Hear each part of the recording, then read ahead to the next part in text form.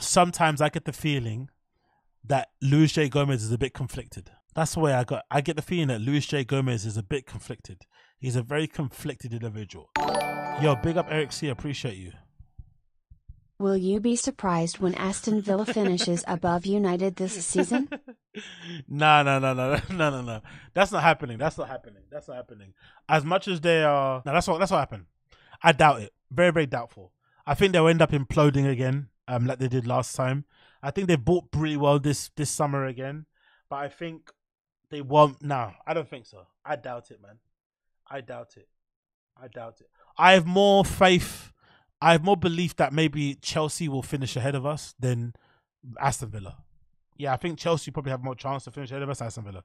I think Aston Villa will have what it takes to hold on in the business end of the season. Not happening. But anyway, what was I going to say about Luis? It's a big RC. I appreciate you for the super chat, brother.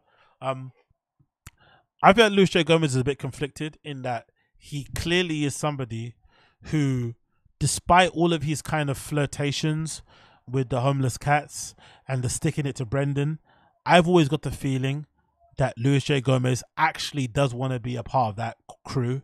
He wants to be in the kind of cool guys club, but because they don't like him for whatever reason, he then has to adopt this kind of persona where he doesn't care about LA, doesn't care about money, doesn't care about Netflix, wants to be the most, obscene comedian and say risque stuff and counterculture. Like, he wants to be that kind of guy because that's the only choice he has, because the other guys don't want him in his crew.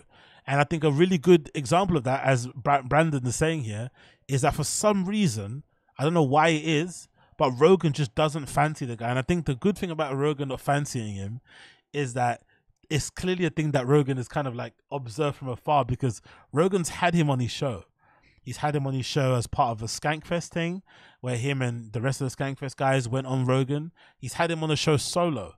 And Rogan has clearly taken a look at him and said, you know what? Of the three of you guys, I don't like you in particular, Luis J. Gomez. And he clearly has made an effort to stay as far away from that guy as possible. He invites Dave Smith on the podcast. He invites, what's his name?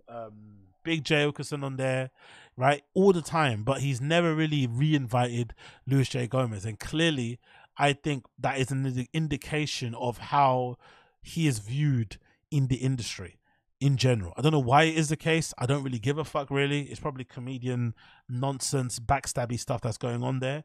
But clearly, these comedians don't really fuck with Luis J. Gomez. And that's why he has to kind of adopt this anti-LA thing. And obviously, the natural place to go to that, to kind of play to the audience and kind of get some easy, cheap laughs and good bit of engagement, is to kind of go and ingratiate yourself with the Fire and the Kids subreddit and kind of stick the boot into Brendan. But I don't think he really has a problem, because he wants, obviously, I think because he sees Brendan as a Joe Rogan's friend still, and he would love to get Joe Rogan's approval. So he's always kind of had the kiddie gloves on Brendan, and also kind of played both. He's kind of played both sides of Brendan. He's been the guy that's sticking it to him, and also been the guy that's kind of making excuses for him and shit. And clearly from before, Luis J. Gomez came out and essentially tried to distance himself from the Fire and the Kid guys, tries to distance himself from like the things that he said about Brendan in the past. And obviously the Fire and the Kid subreddit guys tore him apart. They tore him to pieces. So he then went on his show, Rap, and decided to start copping pleas, and started to try to explain himself and why he basically was trying to walk back all his previous comments about Brendan, in an effort to kind of, be his fucking friend again, because he invited him to fucking Skankfest. Really and truly kind of show. Again, I don't really give a fuck. Like, these guys, they aren't my friends. I'm not impressed by what they do in the slightest. I don't think what they do is like because I think a lot of these guys have this idea in their head that they have like the best job in the world. It's like, not everybody wants to be a stand-up comedian. Some people just like laughing at your jokes. Some people like laughing at you because you say dumb things. Some people like hate watching you. Like, these guys legitimately think that everybody on earth would love to be a stand-up and chat shit on stage and, I don't know, drink fucking liquid death and look the way they do. Like, not really. I'm not impressed in the slightest. So I don't care, right, what he does. But I find it fucking hilarious how this subreddit got him so shook that he had to walk it all back and say, look guys, I'm one of you guys. I promise. So I'll play the whole clip and I'll say my side in the end. I think Twitter's for is arguing. Yeah, you're just fucking, you're there to argue. So I start arguing with people, and then people don't want on a flight that they start to bait me. So then I start to have but it's the same guys every time. So we go back and forth and we start arguing. You have regulars that you argue with? Yeah, of course. Sparring partners. Of course. But now, see, this is all turned into, this whole thing has now spawned into the homeless cats, the fighter and the kid subreddit. They're fucking furious at me. One of the guys that trolled me had Luke Thomas as his profile picture, right? And Luke Thomas is an MMA journalist. He's an MMA journalist. Yeah. And the guy said something to me at one point. He was like, dude, you're fucking like Brendan Schaub. And when somebody says that to me, I'm like, you're just showing your ass. It reminds me of back in the day when somebody would be like, you're fucking Opie.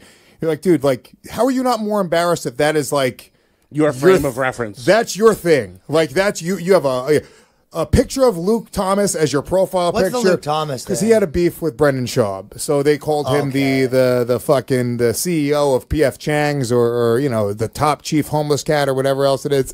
So I was like, and so I made the point. I was like, dude, you're a fucking loser. You're using another man's profile picture as your thing. I was like, just because your entire life is a fighter in the kid subreddit, right? So I tweet that at him. They've picked up on it now, and they're fucking not happy. They think that I'm attacking them. I'm not attacking. Let me make something very clear, because they're going to see this. This will be up in an hour. Ready? I'm not. I don't care about you at all. I love the fight. I lurk the fighter in the kid subreddit. I think it's kind of funny. Yeah. However, if your entire identity is that subreddit, you're a fucking loser, and you should actually eat a bullet. That is crazy. If you are making your profile picture other men because they made fun of Brendan Schaub, you are bottom of the fucking barrel as it gets. That is way more of a fucking loser than Brendan Schaub, right? A bit rich coming from a guy that's got a fucking, was it a platform called Gas Digital? Right? This guy legitimately thinks he's in any business to call anybody losers or lame when you've got a network called Gas Digital. Are you kidding me? Are you for real? Gas Digital. He thinks he's making his own fucking Netflix with this fucking shit, right? With this fucking creature next to him doing a show, him, his other friends. Like, who the fuck listens to this shit? Gas Digital is like, come, anyway, I'll let it play. No comedians think Brendan Schaub's funny. It's boring to say that at this point. Why do we need to fucking say, like, that's the thing, like, I can't just hate on a fucking comedian because there's a subreddit that hates him so fucking much, and if you don't trash this guy, now they fucking hate you too. That is fucking whack. That's just No. He's misrepresenting the subreddit and everybody in general. From I've been a part of that subreddit for a very long time, and I can say with honesty, a lot of the disdain that comes from that subreddit for comedians overall is that for the longest time, that subreddit, even before I even got on the fucking, before my eyes were opened, they were saying this guy is a fucking POS, right? When it comes to Brendan, they were calling him out from ages ago. They were calling out fucking Joe Rogan before it was cool. They were saying all of that stuff, right? And the thing that was annoying people on that subreddit was that it wasn't just the fact that he was a rubbish comedian. No, that they always say that. They always kind of do that as the excuse. Or because he's bad at comedy. No, it's because he's a demonstrably terrible person. And clearly has been given everything on a silver platter and still fucking fumbled it, but then acts like he fucking did it all by himself and not because of his famous and rich friends. That's the fucking thing that really gets everybody annoyed. Like, they just can't understand why these comedians wouldn't want to call out the fact that this person is clearly a horrible person, clearly has kind of jumped the fucking line in terms of how you meant to do comedy the quote-unquote right way, got given opportunities that probably they didn't deserve, then got the opportunities and fucking fumbled them, then acted like they were better than everybody, and done all manner of things under the sun. Just think about this one, to be honest, right? There are some people out there in the world who exist, right? Regular people in this world who exist, who if they hear about somebody, like friends, like I know people, specifically these kind of people, right? I know people specifically who don't play when it comes to their boyfriend, husband, wives, or girlfriends. They don't play with their partners. They don't play around. So if you make a joke about their partner, if you suggest something, whatever it may be, it could be a fight in your hands. You could legitimately start scrapping your friend. Like, they don't fuck around when it comes to that sort of stuff. And those same people are the same ones who won't allow their friend to cheat in front of them. Like if their friend, they're going out somewhere in a strip club and they're trying to get a bit messy, they're going to have an issue. They're going to pull you to one side. They're going to leave. They're going to be pissed off. There's those kind of guys that exist.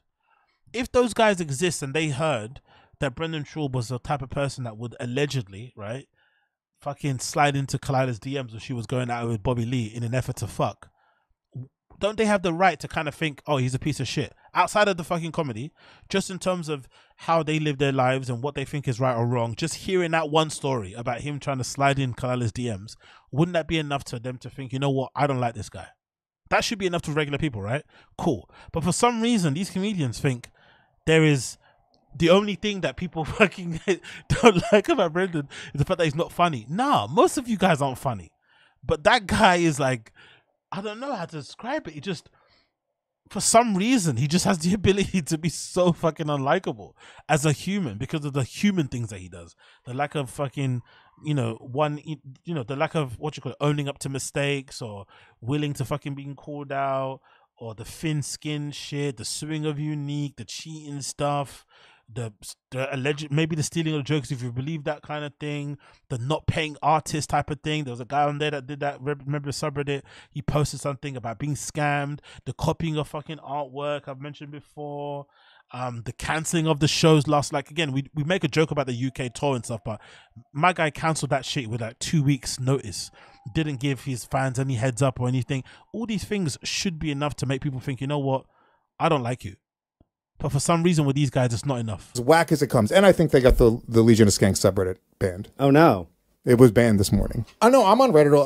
I have the app, and I will post as well. I post on all the subreddits. No, I post under Puerto Rican Rattlesnake, or PR Rattlesnake, or the PR Rattlesnake, or whatever else it is. Yeah, and I think trolling is funny. The guy that was trolling me, we're like literally going back and forth now, being like, "Yeah, dude, that was pretty funny yesterday, right?" But yeah, so now the homeless cats are mad at me. So now I have to spend today taking shots at Brendan Schaub in order to get them back on my side. So guys, at any point, please just fucking throw them out there. Right? Are you gonna fight him? This guy's a fucking dork, innit? Most of these guys are so lame, so corny, so dorky in every way possible, really. Like, honestly, in every way possible. No one's really bothered if you like Brendan or don't like Brendan. It's just this clear evidence of just wanting to be liked. Do you know what I mean? You want to be part of the cool club. You really, truly want to be Brendan's friend. But, too much water under the bridge. Way too much bad stuff has happened. You're probably besmirched in Joe Rogan's book. That's why Brendan doesn't really fuck with you that heavy. And that's kind of where you're at now. But he really does want to be a part of that crew. That's basically what's happening here. And he thought he could try to use the Friday Kid subreddit to kind of, get in that way and be friendly with them. Then when it came time to sell tickets and be a little bit controversial and whatever, he booked Brendan for that thing. And now he's trying to be Brendan. I don't know. It's just fucking lame. Just do what you're going to do. But this whole fucking game he's playing is just pathetic, really, to be fair. At Skank Fest? I'll beat his fit ass. Hell yeah, dude. Are you kidding me, dude? And I'll punch that rapist Chris D'Elia right in his fucking face. Karen, you want to go, bitch? Toe Rogan? I don't think that these people will ever like Brendan Schaub. Brendan Schaub could. I think he literally saved a child's life, and they were like, "Fuck you, dude! You should have let that child die." Hell yeah! I think that's a story that happened, if I'm not mistaken. No, again, he doesn't know what he's talking about. Like, he doesn't know what he's talking about. So, the story about the car crash, from what I remember correctly, from what I remember, the issue wasn't more so people. First of all, people don't believe Brendan because he generally lies. Let's just put that out there. But that's what they don't want to say. Brendan lies about literally everything for the most part. I'm not sure what bits are true, what bits are not true. There's a clip I might play later on of him saying that him and fucking Ludacris, he was next to be in line to be the fucking host of Fear Factor, and it was down to him and Ludacris. Like, I don't know, just lies for a fucking living. So the default reaction to most of Brendan's stories is that he's lying. Then after further investigation, it was proven that there was a car crash. Something that event did happen, but people were trying to surmise whether or not Brendan's version of the story was true. And even if you listen to Brendan's version of the story, it's not the best version of it. It doesn't paint him in a good light.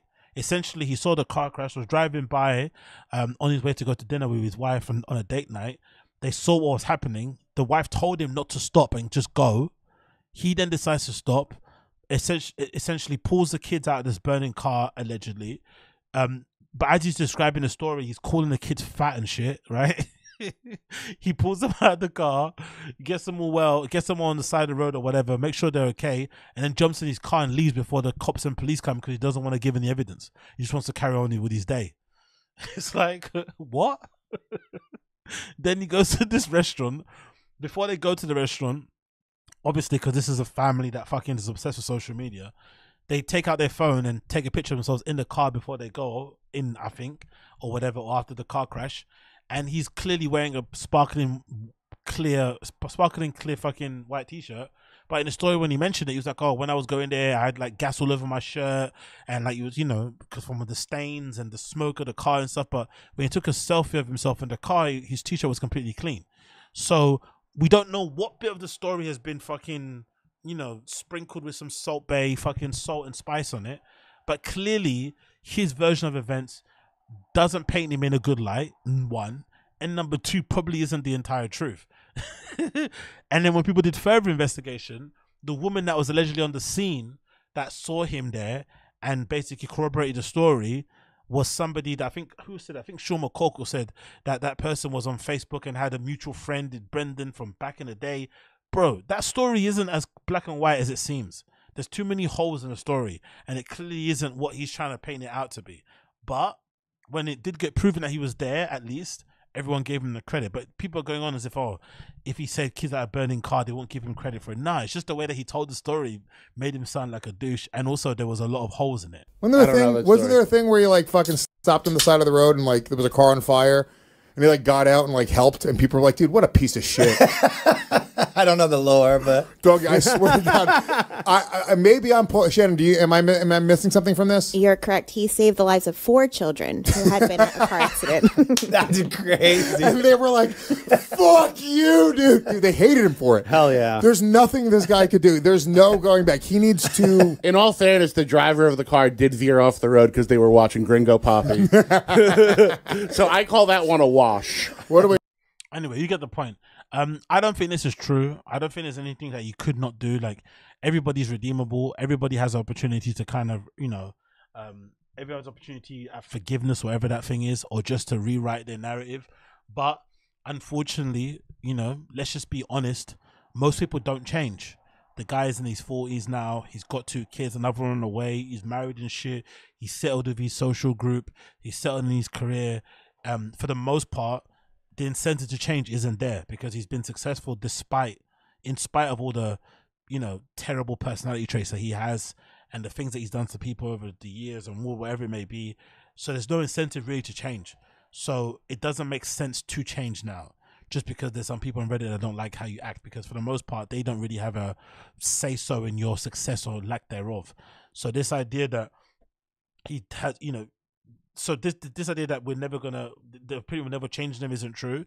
It's more so because he will never actually change himself, because why would he? Because he doesn't actually think he does anything wrong anyway. That's another thing as well. He doesn't actually see the wrong that he does because, clearly, as you can see from that Bobby Lee interview that he had when he went on Tiger Belly, he still didn't get what was the reason, he still didn't get the part he played in that whole affair. He was still on there fucking telling him to define bullying and shit. Like, all of that stuff was the biggest insight you need to see on his brain and how it works. And it's not a bad thing. Everyone's allowed to be the way they are. But like, to kind of make it seem as if the Friday Kid subreddit guys are the crazy ones and they're the unhinged ones, they're the obsessed ones, is fucking wild.